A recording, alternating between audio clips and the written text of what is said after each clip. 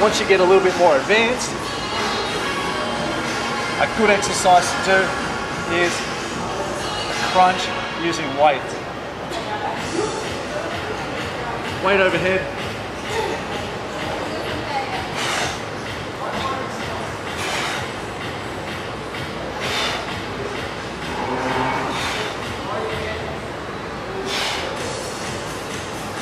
Okay. Really good exercise to do for the abs using the BOSU and a bit of weight. Don't be afraid to use this because it's going to give you the muscle or the thickness in your abs. A lot of people have that misconception that you don't do weights with abs, but if you want some nice thick abs, use the weights. They'll get big and large and more defined using that. And this will help it to keep it nice and core related, so it'll integrate the inner unit, outer unit as well.